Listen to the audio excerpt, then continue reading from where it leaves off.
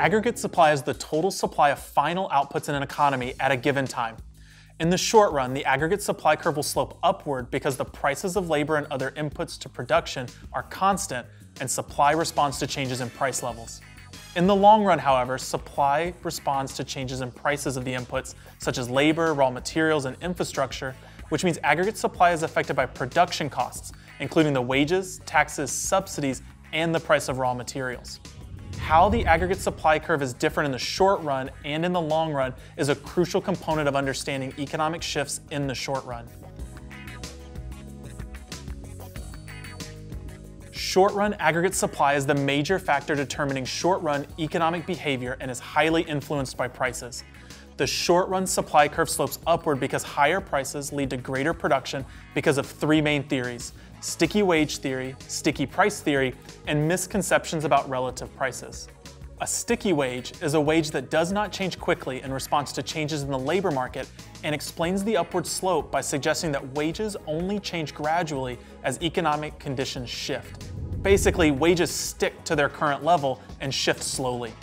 Sticky wages thus intensify the pressure put on production caused by price fluctuations. If prices are lower than expected, companies are driven to produce less, while the opposite is true when prices exceed the expected level.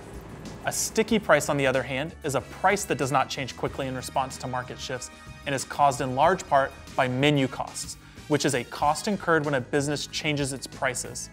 Companies may set prices at one point only for an economic downturn to strike soon afterward. While some companies might reduce prices immediately, others might be slow to do so out of fear of incurring large menu costs.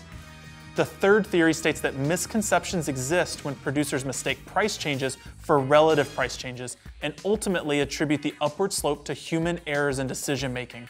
Producers mistake a change in the price of their own products for a change in the relative price of goods in the market. Producers respond to these misconceptions of relative price changes by increasing or decreasing production.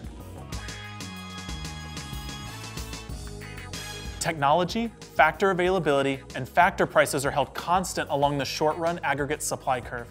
If any of these change, the short-run aggregate supply curve will shift. If input prices rise, firms will find the profitability of their current production reduced.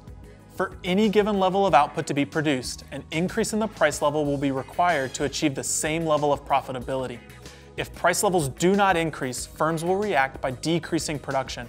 Graphically, this is represented by a leftward shift in the short-run aggregate supply curve. The short-run aggregate supply curve will also shift because of a change in inputs.